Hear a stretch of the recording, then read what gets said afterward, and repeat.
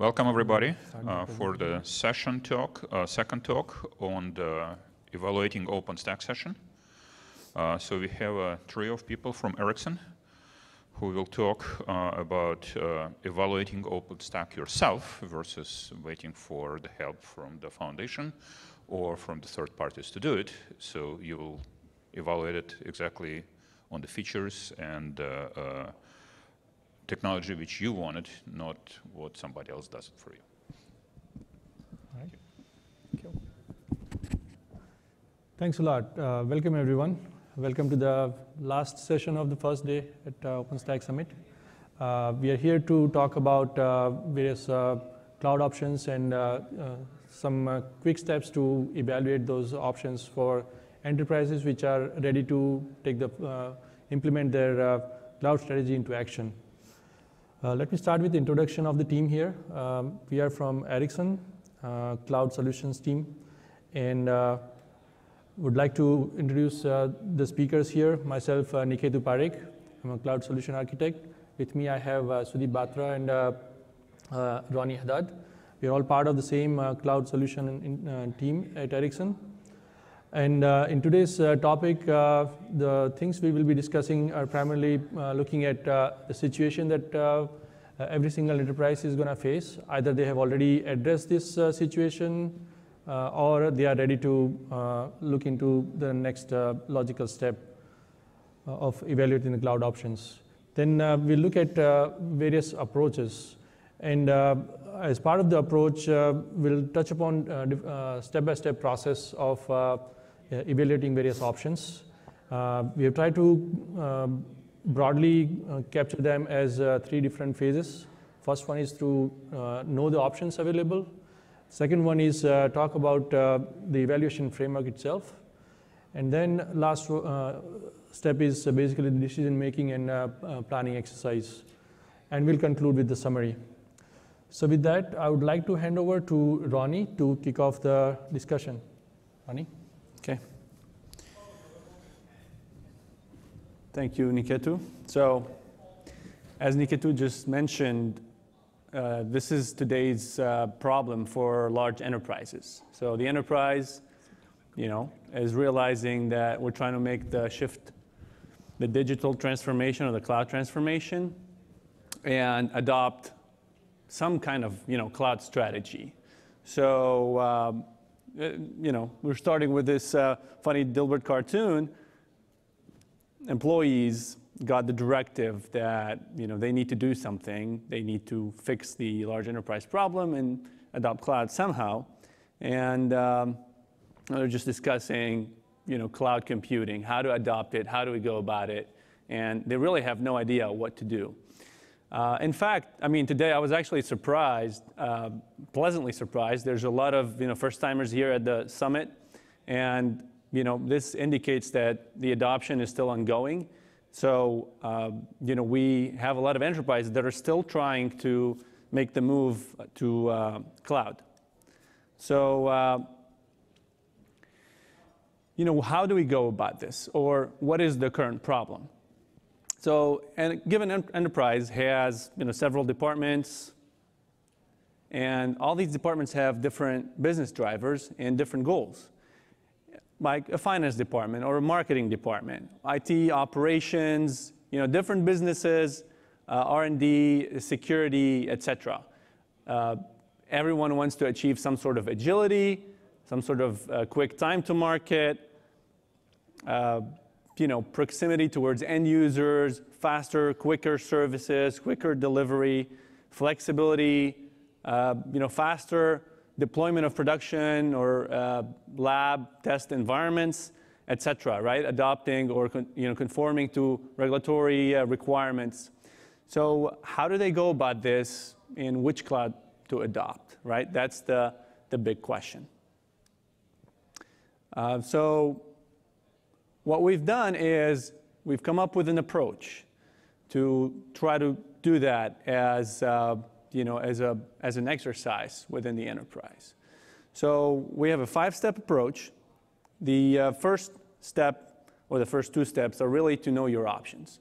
So what are the options out there? What is the deployment model? We'll talk more about the deployment model in a little bit. What is the service model? Do we want to adopt, for a deployment model, do we want to adopt a private, public cloud, hybrid, community?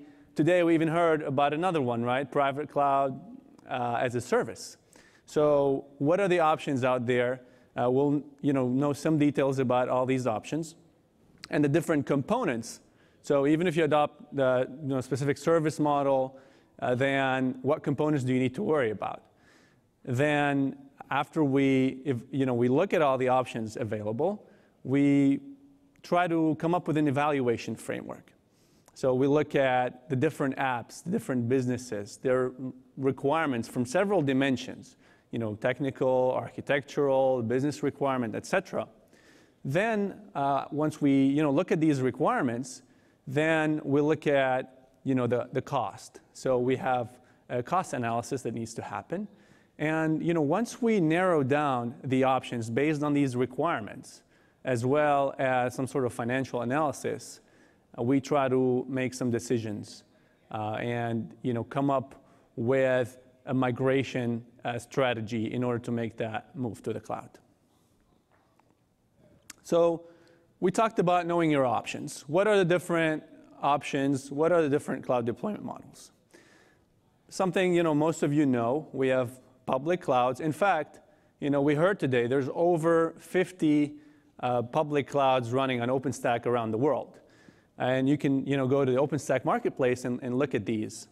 And there's obviously AWS, there's Google Cloud, Rackspace, other public clouds that we all know about. And on the other hand, there's the private clouds. And enterprises are trying to deploy their private clouds. Some of them are struggling. And we've heard some of them are starting with private clouds, running it for several years, then switching. And we've heard also the other case where people have gone to the public cloud and then decided, okay, well, I've got so many problems doing this, and let me switch to try to do this with a different model, either hosted, managed service, on-premise, et cetera. And then there's obviously the hybrid cloud case where we want to start with public or private. And let's say we start with a private cloud, and we want to be able to be a little bit more flexible and extend to private cloud, so we connect to one or more public clouds from our private clouds. So these are our cloud deployment models. Then the service models are also something you guys, maybe most of you are familiar with, but let's refresh your memory a little bit here. So we have infrastructure as a service, platform as a service, and software as a service. So infrastructure as a service, obviously we provide infrastructure as a service to the users. Platform as a service where I guess the users have to worry less about one part of the stack.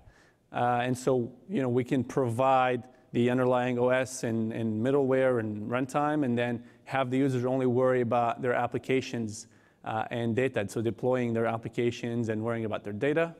And the last layer is software as a service, where the whole stack is provided to the users, and the users have to basically use their applications. So we talked about the deployment models, the different service models, and whichever one you adopt, right? There's a set of components that you kind of need to consider when you're trying to make the move to the cloud. So what are these essential components? So it's a big dinosaur, obviously, and the different parts of it are the infrastructure we just talked about. So IaaS, where you have your compute, storage, and networking, and then the next level, which is platform as a service, PaaS, right? Where we provide the platform for the developers to deploy their applications. And then, one thing we all need to do is ops and management, right? One way or the other, we have to manage either the infrastructure or the platform, or sometimes the applications running around it. And of course, the layer that sometimes we ignore, but we cannot, which is security. So security is an important part of this, where we have to consider security at all levels, whether it's physical, network, infrastructure, et cetera.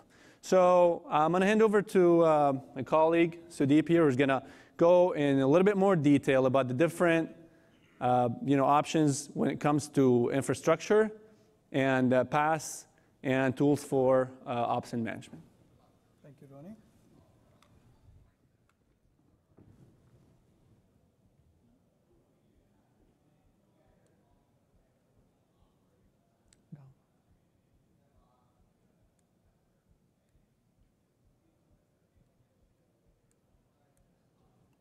Down.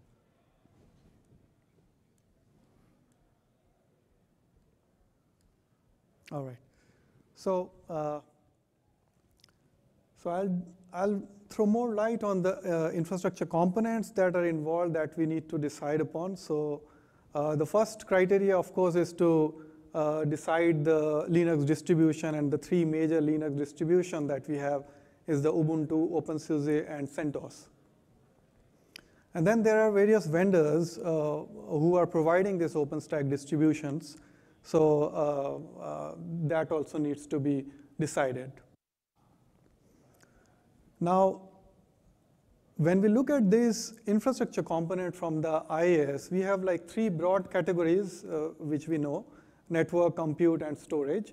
So we need to decide on those factors. So when we look at network, then there is an aspect of network segmentation, which is like deciding what type of network, like private network or the tenant network, the provider network, or the storage network. So those aspect needs to be decided.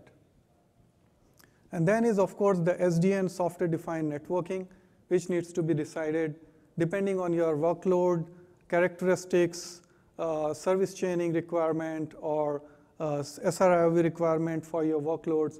So that needs to be decided.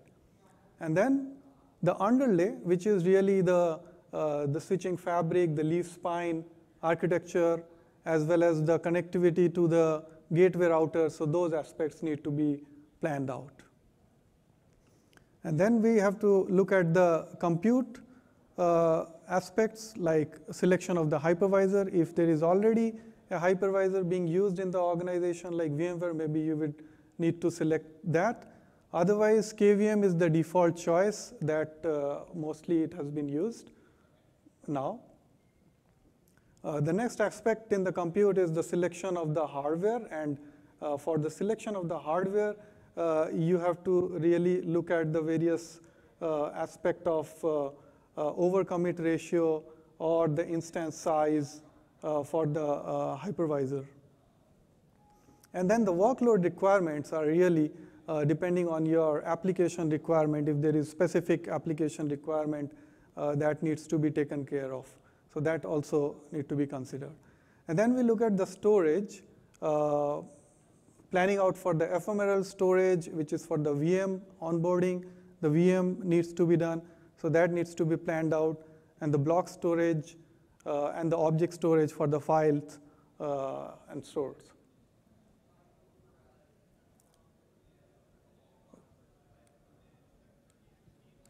Oops, again, oh, sorry. All right. Okay. So this is, again, in case the decision is toward the public cloud, then also you have to select on the various components on the network, compute, storage. So, and again, there are various factors that need to be considered. Now, the other big area is really the operations and management components. And here again, the two broad categories, the deployment, orchestration, configuration management, this aspect, and the logging, monitoring, and alerting. So deployment is the selection of the tool, and we have various tools like Fuel, TripleO, which will help in doing the production deployment. Of course, for the learning, we had been using Packstack or DevStack deployment tools, but that selection needs to be considered when the deployment for production workload has to be planned out, production OpenStack deployment. And then there is a selection of the orchestration platform. And there are various orchestration platforms. Ericsson has an orchestration platform like Ericsson Cloud Manager, which can be used for deploying the various virtual applications. Irrespective of whichever underlying OpenStack platform you have, it can be used to deploy your virtual applications. And also there is another ONAP, that is Open Network Automation Platform based on OpenECOM, which can be used, and it's really to address the telecom network orchestration. And the underlying, these tools will of course talk to the Heat API to be able to orchestrate the VM onboardings. And we have the configuration management for our platform, which can be done using various tools like Puppet, Foreman, or also other tools like Ansible or Chef can be used for doing that. Then the important aspect is the logging, monitoring. Monitoring, we are considering operational monitoring, but there is also tenant monitoring, which needs to be planned out. And then for this, the initial step will be to identify the metrics that you want to monitor for your environment, and the services, the OpenStack services, or the underlying operating system services that you want to monitor. So those aspects needs to be decided. And thereafter, there is a need to plan out the various tools like logging, monitoring, alerting. Typically, there's a tool like Stacklight by Mirantis, which can be planned out. And if you already have an existing tool like Nagios, then there is a need to decide on the integration between that Nagios tool. And of course, we have the OpenStack telemetry, Ceilometer, which can be used for doing.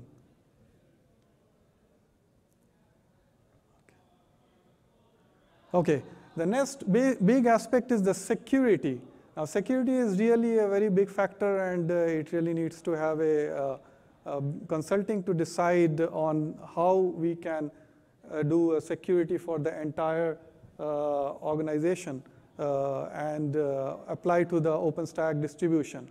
Now, here, what we are looking at is really what are the security concerns that is there for an organization. So broadly, there are 6 categories: cloud infrastructure, cloud security controls, multi-tenancy, cloud management, hypervisor, and data protection. So the security concerns can come from the various areas, right? And in order to ensure that all these security concerns are addressed, we have to really apply a proper mechanism. So here we are presenting like a 6-stage mechanism.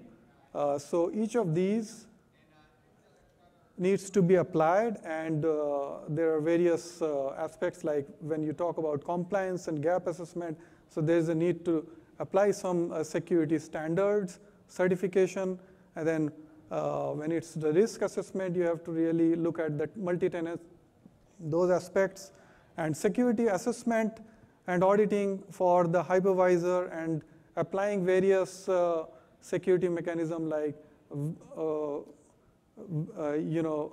SE Linux or VRMod, those kind of security aspects. So each of these need to be looked at in detail when planning out the security. When we come to PaaS, really these are the driving factors and the deciding factors which lead to the selection of a PaaS. And the components these are the components which really need to be looked at when deciding the PaaS components. So with that, I will hand over to my colleague Nikitu to talk about the next stage of evaluation framework. Okay, so now that we have looked at all the options available for evaluation purpose, next logical step is basically to look into the evaluation framework. And looking at the evaluation framework that we can see in the slide, the approach that we have adopted is basically to come up with a very simple framework that is modular enough that it can be easily applied to any situation. And along with that, it needs to be generic enough so that it can be applied to any kind of deployment model whether it is public versus private cloud or a hybrid cloud option being evaluated, as well as any type of service model or consumption model. We wanted to make sure that the framework remains consistent across all the applicable scenarios, right? So along with that, in terms of applicability and overall framework components, what we have is basically starting with the step-by-step process. And the first step is basically looking at the application requirement analysis, where major input is based on various applications requirements. So as an output of that, first step is basically looking at various feasibility options, meaning that when you perform the requirement analysis, the outcome of that analysis is that you have shortlisted options in terms of what cloud options need to be further evaluated down the road. And along with that, you come up with a list of features which are mandatory in terms of fulfilling your cloud strategy. And as the next logical step is basically to dimension the whole cloud solution. That includes infrastructure dimensioning as well as various features which requires a specific dimensioning based on the situation. So as output of the cloud dimensioning is basically your overall cloud size. And I guess everybody will be familiar with what the cloud size is. If you refer to the latest OpenStack survey report, you can see that there is a whole dedicated section about the cloud size, which consists of various line items that needs to be evaluated individually. So we'll look into that later on further when we discuss the framework. And then once we have the cloud size identified, the next step is basically to look into the total cost of ownership or return of investment analysis. So there are two different inputs. One of them is the cloud size, and the second input to this particular step is all the cost factors. So as you can imagine, for any kind of cost analysis, there are various different aspects that influence the overall cost analysis. So we'll look into that further down the road. So this is basically the overall structure of the framework. Now let's look at individual components. So let's start with the requirements analysis phase. And the requirement analysis phase is basically a multidimensional analysis. And the typical structure you can see here is that for any given enterprise environment, they must be following some kind of requirement analysis process or a model.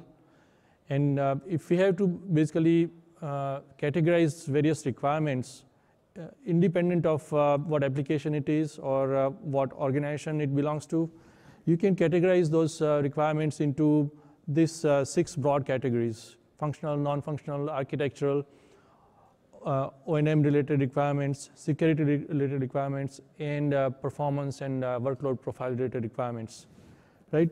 And when we are doing the analysis, we are not talking about reinventing the wheel here. We are trying to follow the same methodologies that being followed for requirement analysis phase at an enterprises. But instead, what we are looking at is various business drivers. So requirements are being evaluated against various business drivers. Some requirements may be positively or negatively impacting one business drivers, whereas it is completely independent or not applicable for other business drivers. So the heat map that we have shown here represents the same thing. In reality, the framework itself has a positive or negative or not applicable as a scoring mechanism against these requirements that can help evaluate the requirements against the business drivers for adopting the cloud strategy. And again, it's another dimension to that. We can apply this, we can evaluate those requirements against various deployment models as well as various service models. So let's look at an example. Here we are looking at a few sample examples that enterprise has readily available, meaning that these applications are cloud ready, means architecture-wise and all aspects, they are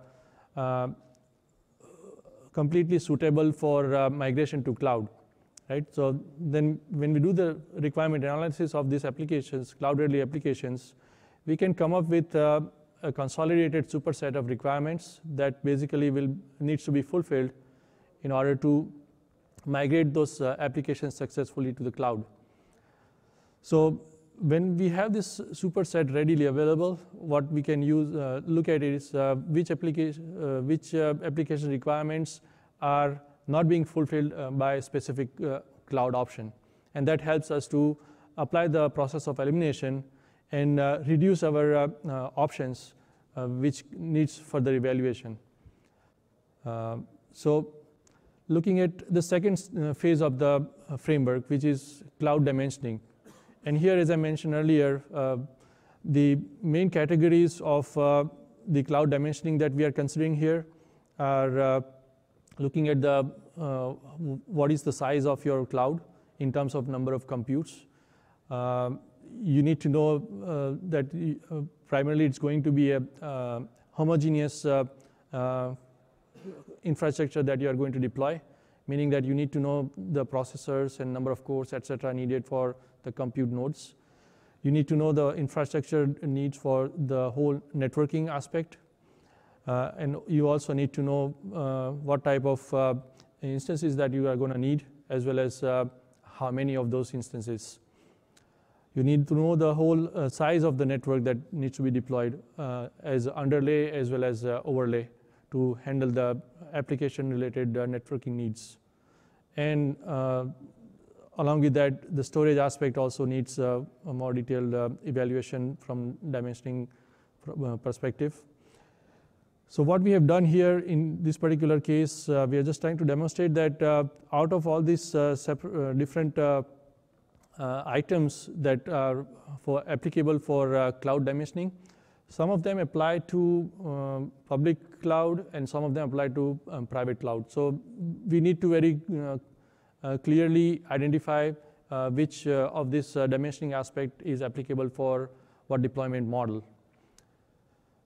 Okay. Moving on to the next, as an example, what we have tried to demonstrate here is that out of those requirement analysis phase where we looked at the whole bunch of requirements, specifically talking about the performance characteristics of individual application, that application performance characteristics are primarily related to either the capacity needs of the application or performance specific needs of that application. And on top of that, there could be virtualization related requirements that needs to be appropriately analyzed and applied to the cloud dimensioning model. And again here, the model that we are looking at is kind of generic enough so that it can be applied to every single application that is being evaluated and dimensioned for cloud migration. And the resource requirement summarization tool that we are looking at it is basically trying to summarize the overall requirement of all the applications which are ready for being migrated over to cloud. And at the end, what you have is basically a bill of material that consists of what type of hosts are needed, how many of them are needed, what kind of flavors we need, how many of those flavors are needed, what storage requirements are, as well as networking requirements, etc. Moving on to the next phase, which is primarily the cost of ownership and return on investment analysis. Again, as mentioned earlier, there are many different aspects and factors that influence the cost of ownership. We have given a sample of those factors, such as hardware infrastructure. Primarily that applies only to the private cloud deployment scenario, because when it comes to public cloud, you are not deploying any cloud on your own. You have everything readily available from any public cloud service provider. In terms of software licensing as well, more than likely it is applicable for the private cloud deployment. unless there is a specific scenario where the application virtual machines also need to carry along the license over to the public cloud deployment. Along with that, other considerations are LCM and operations aspects, both from the infrastructure perspective as well as for applications perspective that needs proper cost analysis. And one big factor is the data center cost. And here we are talking about every single data center that that basically is part of the cloud strategy, and applications are being migrated over to various data centers. And costs such as renting the data center premise, as well as all the operational aspects of powering it, and HVAC, and many other aspects. So again, the whole data center cost aspect is applicable only for the private cloud scenario, whereas for public, we don't need to worry about that. And another big piece is the pay per use case, where in the case of private cloud deployment, it is primarily not applicable, whereas in case of public cloud, the whole fundamental pricing of a public cloud is based on a pay per use model, which means that that has very heavy influence on your overall cost analysis for your assessment. And last but not least, it's a training and competence building, which is applicable for both public and private cloud. Right, so let's take a quick look at how we are trying to address the total cost of ownership and return on investment analysis. So here, what we have shown here in this graph is basically we have picked only the material cost of the virtual machines in case of public cloud, or the equivalent of number of computes that we need to deploy to match the same amount of virtualized resource requirements, right? So what you can see here is that we are looking at a specific configuration set of the virtualized resource requirement, which is basically total 160 virtual machines on different public cloud options, and then comparing the same towards private cloud, where we are looking at how many number of servers are needed to provide the same number of virtual machines. So based on this specific line item as one of the factors of overall cost analysis, what we have tried to show in this graph is that the cost of ownership basically between private cloud, which is the blue line, versus all the other public cloud options. And as you apply other cost factors into the equation, you will see that the graph or the difference between the private cloud and public cloud changes. So that's the whole total cost of ownership analysis that the tool is able to accommodate. Moving forward, beyond the framework, then once we have the outcome of the evaluation framework, which could be one or maybe maximum of 2 cloud options, we need to go through the rest of the process of the planning various activities beyond selection. So beyond selection, what we are looking at is we need to make sure that we are going through the whole formal proof of concept activity, so that the team who are actually going to work on the deployment or cloud adoption, they are well familiar with the cloud architecture and the cloud solution being adopted. Along with that, another critical planning activity is to carry out the whole performance testing activity. And last but not the least is basically establishing overall cloud adoption timeline. So let's look at the proof of concept. So the main purpose we need to conduct the proof of concept is to help understand the architecture of the cloud solution being adopted and understand the nitty-gritty details of how pricing is going to work if it's a private cloud or if it's a public cloud or various other considerations. Also, along with architecture, operational aspects and hands-on experience is vital for team to build the competence needed, as well as feasibility of various automation aspects. So these are very typical items that we carry out during the proof of concept activity, so that we are kind of taking the first necessary step to come up with a high-level design for the solution, and also identify various deployment tools that we are going to need, as well as some high-level deployment guideline that can help us with more robust solution for deployment. So that was about the proof of concept. Let's look at performance characteristics. Again, performance characteristics testing is vital and crucial. It's not an optional activity because of the fact that performance of your application is basically going to dictate whether your cloud strategy will be successful or not. Because we have witnessed so many cases where the deployment was successful, but it was not able to fulfill the performance needs of various applications.